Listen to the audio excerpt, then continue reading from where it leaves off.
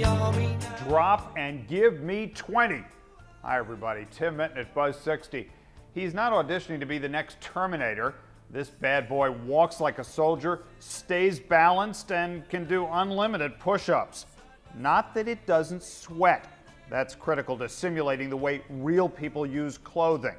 The robot was designed by Boston Dynamics to test combat gear. He duplicates how troops wear, stretch, soak, even crawl in specialized clothing designed for the military.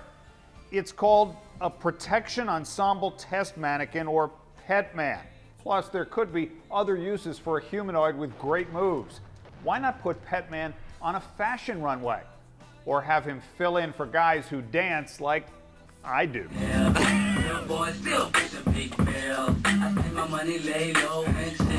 Hoo, hoo, party! Buzz 60. Now you know. Pass it on.